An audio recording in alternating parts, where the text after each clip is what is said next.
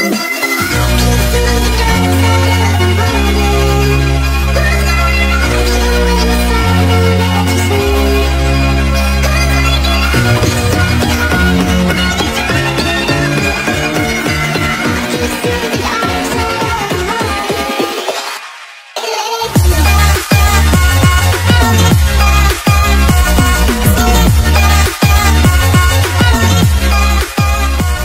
guys, today's video is the first video of a series themed fast food which will be released here in this channel, in which I'm going to show you how to create fast food inspired school supplies, because who doesn't like food? And if you're new to my channel, I am Agazio. Please subscribe to this channel for more videos like this. First of all, I'm so sorry for my absence here on this channel, but lately I'm studying so hard that I cannot handle school and YouTube together. In this video, we are going to create this ketchup and mustard highlighter that's for sure all your classmates will envy. Let me know in the comment section down below if you like this idea, and if you recreate any of my project following my tutorials, take a photo and post it on my Instagram using the hashtag FimoKawaiiEmotions. So I will choose the 5 most beautiful creation and I will put them in my next video. Well, now no more talk and let's get started. For this project you will need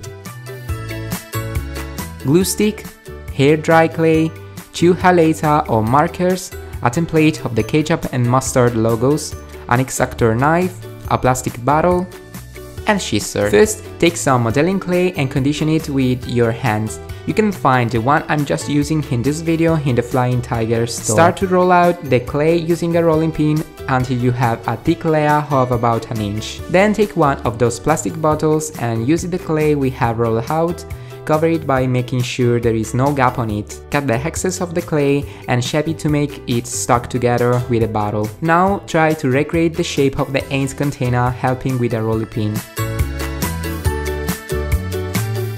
until you have something like that.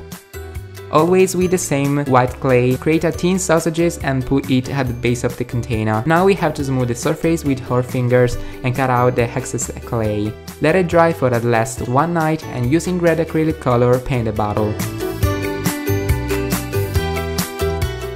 Once the paint is completely dry, print the template you can find in the description box of this video and cut out.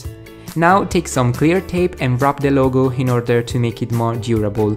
Using some glue stick, glue the logo on the bottle and other later is almost finished. Take a marker and remove with a clamp the bottom of it. You will need only the capsule which contains the color, so I recommend you to do this step by using gloves. Take the tip of the marker and put it in the cap of the bottle. Place the capsule inside and make sure that the tips touches the capsule.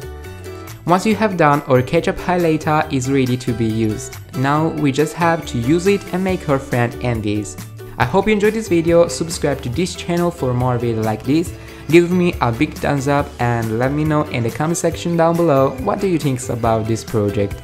So see you in the next video. Bye.